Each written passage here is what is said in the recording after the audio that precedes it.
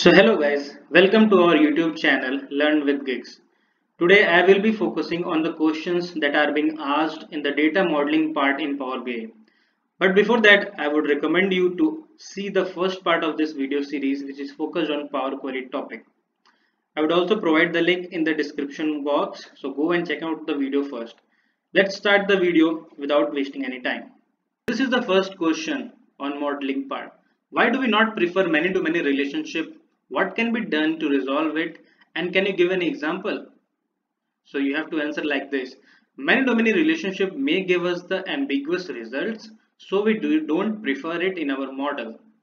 You can also say that I have tested it personally and we sometimes get the ambiguous results, so we don't prefer many-to-many relationship. You can add this point also. Now, what can be done to resolve it? We can introduce a bridge table which will contain a column with all the unique list of values of the column through which both the tables have many-to-many relationship. So getting my point? So the column with which the both tables were connected, we will use that column, collect all the unique values from both the tables and store it in a bridge table and use it to resolve this many-to-many relationship problem. And for example, you can mention that a customer can buy many products and a product can be bought by many customers. So in this way, customer column can have many-to-many relationship.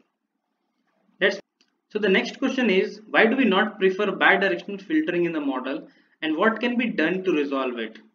So bidirectional filtering causes performance issues if the model size is big. So if suppose your model size is huge, so in that case we should not consider bidirectional filtering. But if your model size is small, then we can go ahead and use the bidirectional filtering also. That is the case. And to resolve this bidirectional filtering problem, we can make use of cross filter DAX function to achieve any kind of calculation, which requires us to change the filter direction to be bidirectional. So we can make use of cross filter DAX function to calculate any kind of measure that we want to. Let's move to the third question. What are relationship modifiers and how will we handle two relationships, one active and the other inactive at the same time? So first you have to answer what are relationship modifiers. So the functions which can be used to modify the relationship in the model are called relationship modifiers. Okay, so sometimes it happens that when the two tables are connected, we have multiple relation between those two tables, and as you know, we can only have one active relationship at a time. So suppose if you want to use that second inactive relationship, what can be done? So for that we can use relationship DAX function in our calculation to achieve the desired result. So in this way you can answer this question. Let's move ahead with the next question. What is the difference between dimension and fact table and what are their different types? So this question is very important for you all because interviewers might ask you this question to test your data warehousing knowledge also. So you should consider this question very important. So dimension tables, dimension means the master data that doesn't change frequently, and the table that describe the dimensions involved are called dimension tables. So in this way you have to answer this dimension tables definition. And if you talk about the types, so we have 5 types of dimension tables: slowly changing dimension, degenerate dimension, conform dimension, junk dimension, and role playing dimensions.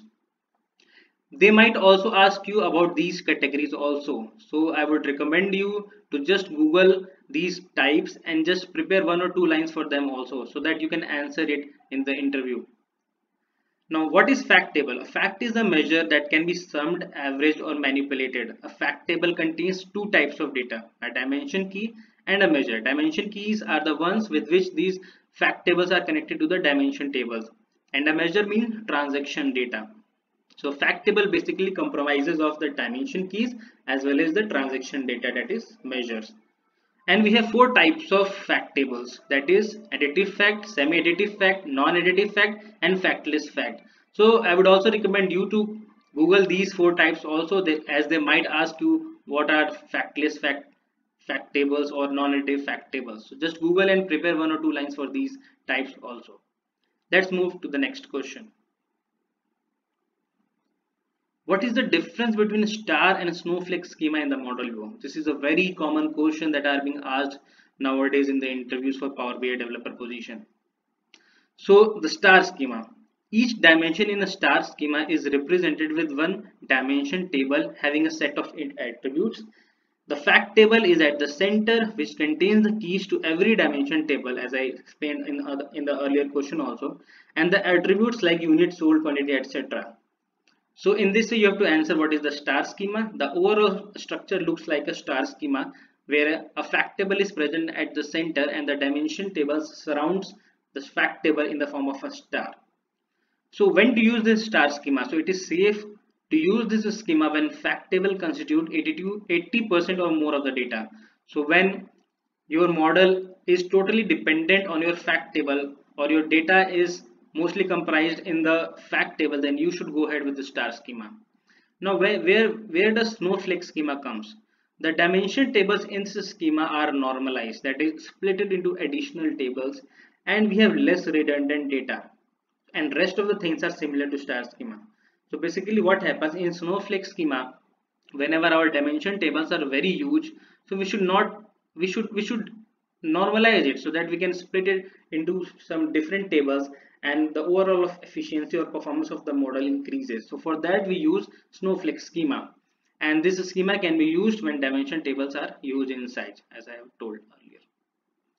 Let's move to the next question, and which is the last question on this topic. What is a composite model? So a model having combination of tables with import mode, connection mode, as well as direct query or live query connection mode is a composite model. Thank you guys for watching the complete video. I hope you are learning a lot through this video series. Please subscribe to my channel if you haven't, and stay tuned for the upcoming videos. Thank you.